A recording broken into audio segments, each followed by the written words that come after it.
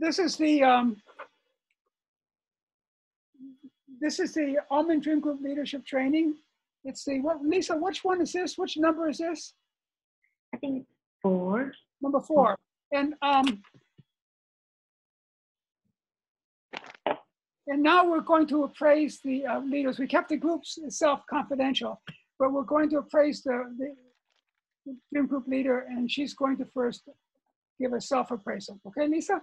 And thank you for this, for reminding me to turn on the video. Okay, I think this time is quite easy because I feel everyone is getting their own tempo and everyone just following up to the next talk. So I think it's quite fluent to me and it's easier for me this time. And I feel I just try to speak a little bit louder. I think the little bit like change is for this part. Yeah. Now I'm going to stick my nose in here because I'm not supposed to, of course, but I just want to say something, Lisa. The fact that everybody made it easier, this is your skill. This is something you did because you made it so everyone felt free and easy to come in and really pour their heart into this. So this isn't just something that happened to you. This is your doing. I should save this for last, but I'll forget it. So I'm going to say it now. You carry this with you that you did this. Okay, go ahead. Do you have anything else you want to say? No, not really. Okay, that's okay. And then we talk. Then we go down the group. And does any? Give me just 1 second so I can organize this. Does anyone in the group, other than the dreamer or the leader, or me, does anyone in the group have anything they'd like to say to Lisa? I mean, I hope everyone does. But give her a feeling of how you felt her leadership was. You know, last time she led, I sort of picked her apart, little pieces. And one reason I gave her the second chance is because she's too good for that, you know?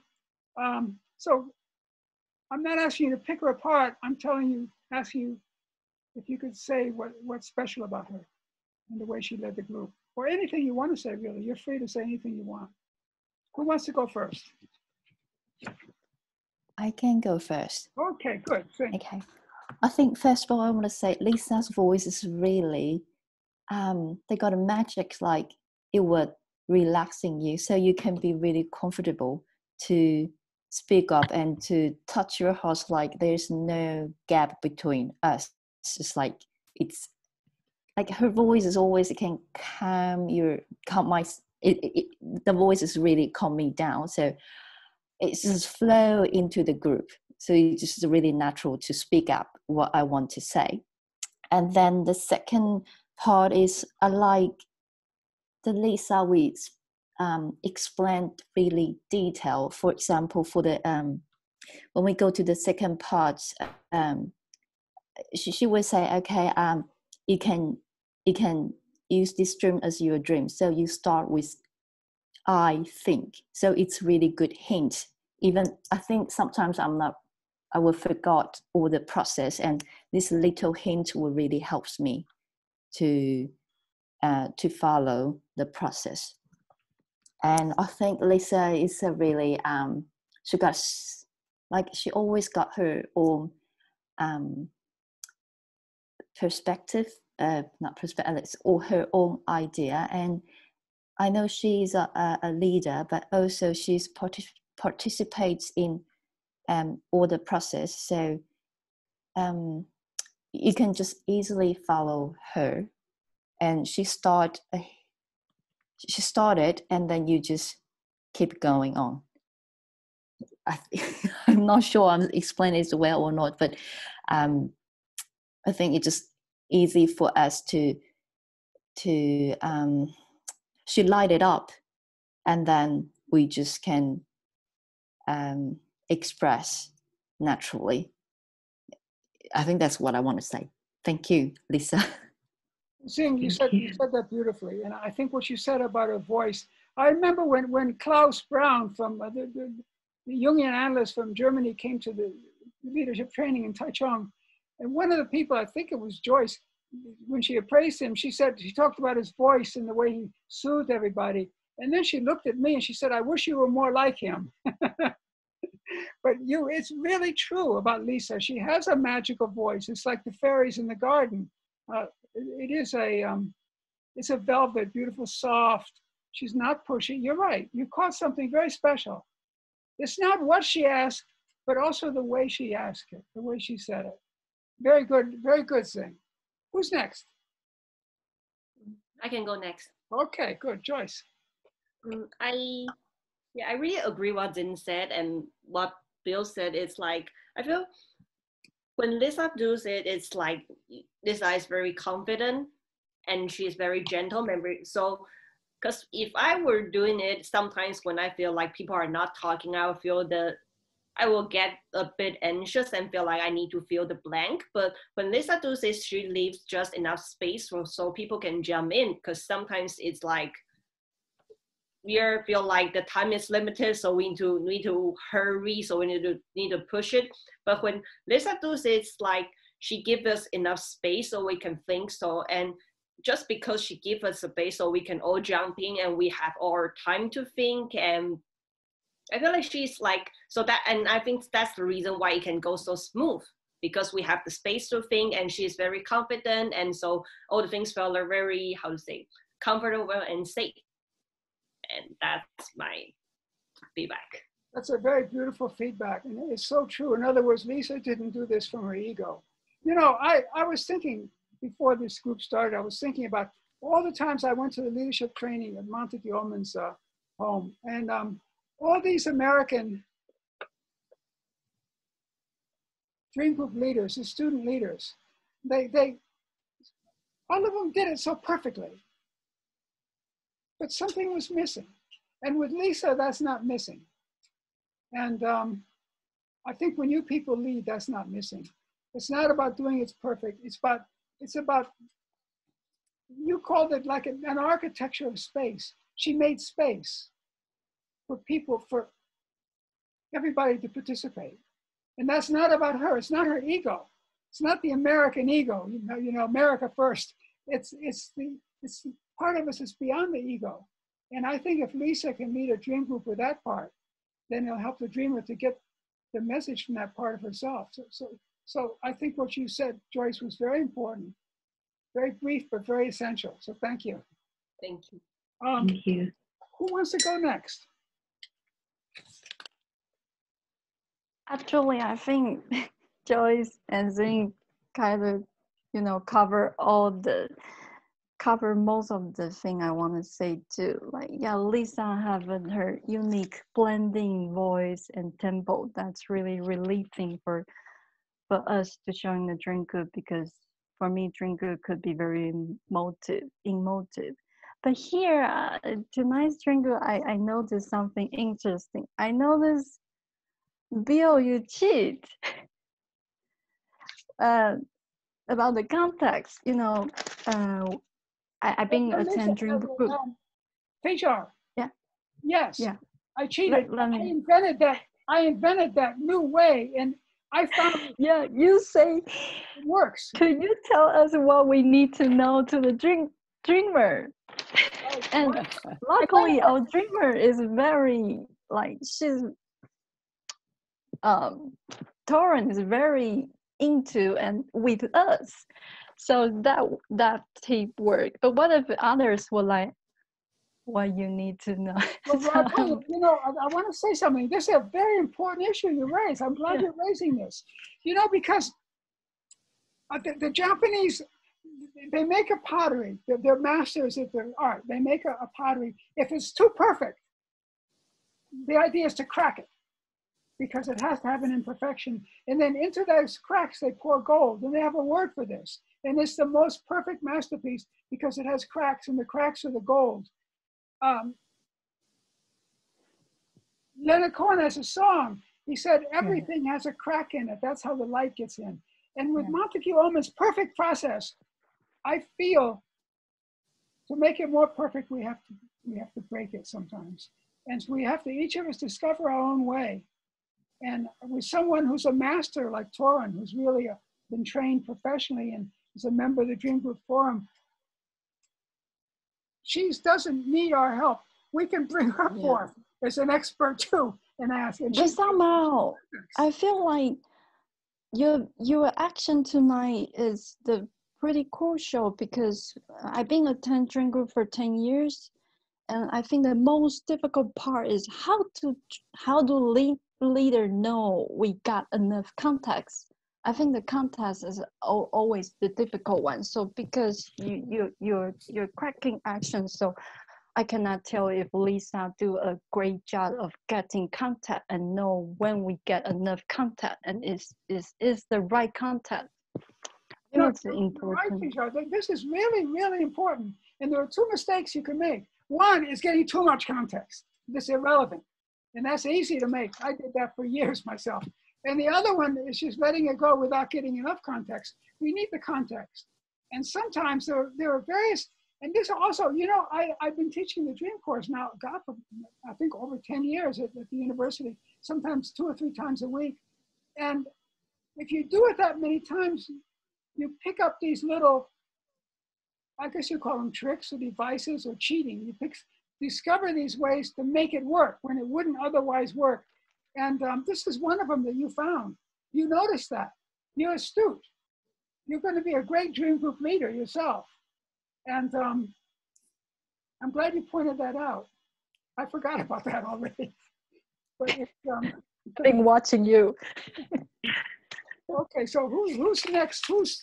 Teacher, do you want to say more? No, I don't like to say more all the time. I like to make my words simple. Good for you. Good for you. Okay, who? The other reason is my English got rusty because I speak too many Spanish and my partner's English is bad. So now I make very wrong grammar. Like she, I would say him, or the sentence would become Spanish like. Yeah, that's the true reason is that. Pedro, when I was at the university, I studied French and I studied German and I studied Spanish. And then when I first went to Europe, I got all mixed up, and I would be in France, I would be speaking German, Spanish, French, all the languages got mixed up. And this is, yeah, I think your English is perfect. Don't worry about your English. Y el español igual. Perfecto. Okay, so who's next? Who has not? Me, Yajuan. Okay, Yachuan. Thank you, Lisa. I think you are very professional Dream Group leader, and you are very gentle and confident. You are like a flight captain.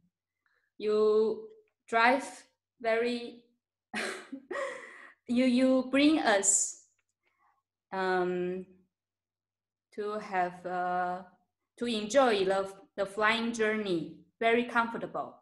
Yachuan, funny you're coming up with that metaphor, because last time Lisa led, when I gave her all that criticism, I looked at her and I said, but you landed the plane. Yes, safe. You come up with the same metaphor. You help us to landing safely. Yeah, and enjoy the journey. Okay, good. Enjoy the journey. Thank you very much. Now, I think that's everybody. Am I wrong? Okay, so now we hear from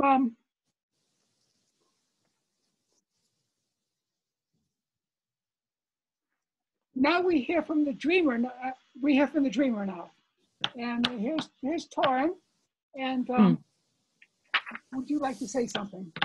Yeah, well, thank you, Lisa, for your excellent leadership. You really know the method. And you've already touched on what I feel about your leadership too. So I'm a bit jet lagged, so I can't find the words, but it's förledande enkelt. Again, that's Swedish, no?